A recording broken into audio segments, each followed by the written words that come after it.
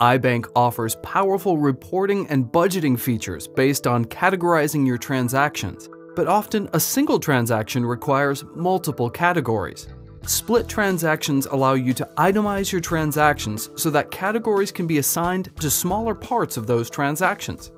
A good example of a transaction you'd need to split is if you made some purchases at a grocery store, and in addition to groceries, you bought some items for home improvement and some office supplies. Create a transaction in the account from which you paid for this. Set its type. In this case, I wrote a check. And enter the date, payee, and memo. Don't enter an amount just yet. Open the splits table and give the first split item an amount in the expense column. Write a memo and then assign that expense a category.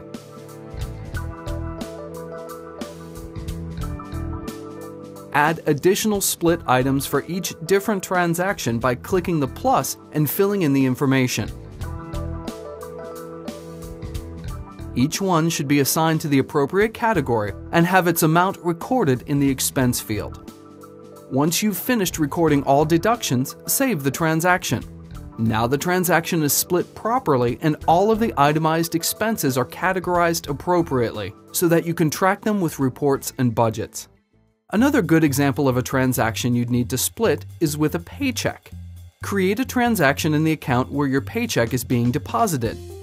Set its type to deposit and enter the date, payee, and memo. Don't enter an amount just yet. Open the splits table and give the first split item an amount equal to your gross pay. Be sure to record this in the income field.